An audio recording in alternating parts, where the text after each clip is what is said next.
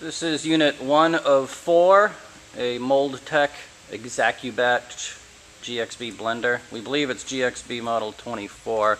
It's tough to read on the tag, but it is a 4-component blender.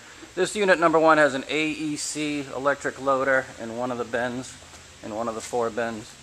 And it also has a basic MSI loader that's sitting on its side there also.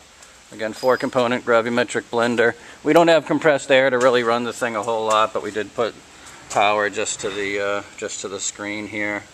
Maybe run a can run the mixer.